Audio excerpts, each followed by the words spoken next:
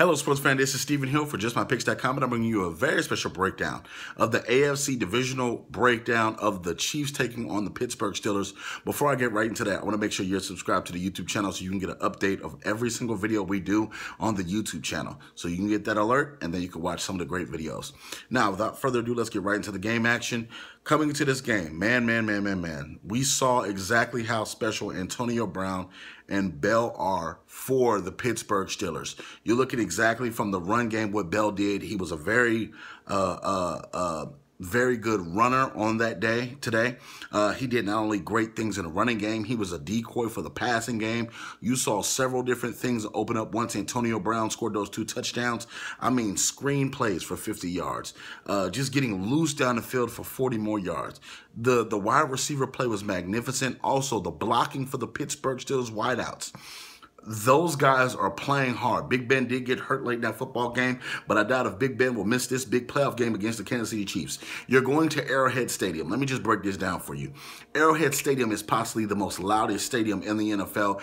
The fans there are rabid Kansas City Chiefs fans. You're looking at Alex Smith and company coming in there with Travis Kelce at the tight end position and such, and what they're able to do. Hill is going to be big for this team, whether it's special teams, whether it's offense, whether he's running the football, whether he's playing wide receiver. He's going to get the ball in their hands. Andy Reid is looking for a way to make sure not only that he gets the ball into Hill's hands, but he's making sure he's going left to right. He's making sure he's playing all different kind of positions. They're going to use him similar to the way that they used to use Jamal Charles, the running back that's hurt for the Chiefs, but similar where he's all over the field. He can come out the backfield. He can return kicks, punts, all kind of things. The more times you get his hands on the football, the more times you're getting possible touchdowns each and every play.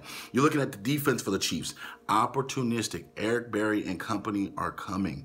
These guys are very special. They're playing fantastic football. Eric Berry, inspirational story, but the guy will lay you on your back if you come across that middle. You look at the Pittsburgh Steelers defense and James Harrison and company, Shazier and company, they've been playing on top of the world, lights out. They've been getting turnovers. You look at the way that they dominate the Miami Dolphins and just exactly what they did to win that football game. But I have to break it down to you. It's a little stat. Being a Philadelphia Eagle fan, I know a little bit something about this.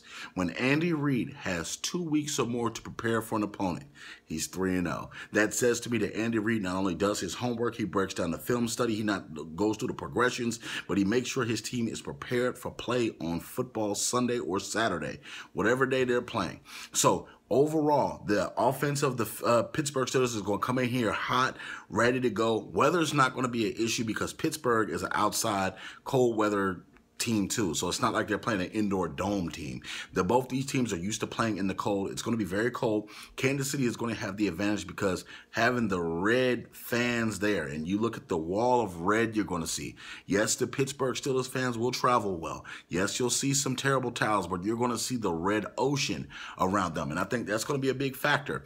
Big Ben being hurt a little bit is also going to be a factor in this one. But Poe, Houston, these guys are going to come at Big Ben, and they're not just going to lightly tap Big Ben. They're going to try to hurt Big Ben.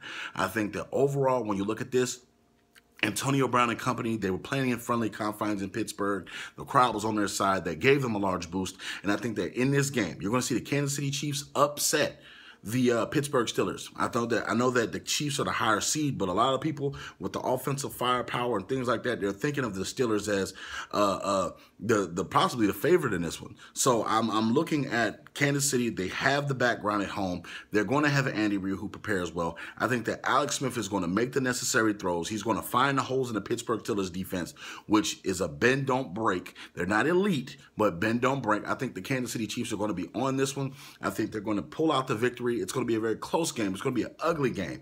I don't think it's going to be a lot of big plays down the field like that, like they had against the Miami Dolphins, because the Chiefs defense can actually tackle. So all you Kansas City fans, all you Steelers fans, leave your comments in the comment section below. Also, check out Just My Picks for all the breaking news and all the hottest updates in sports.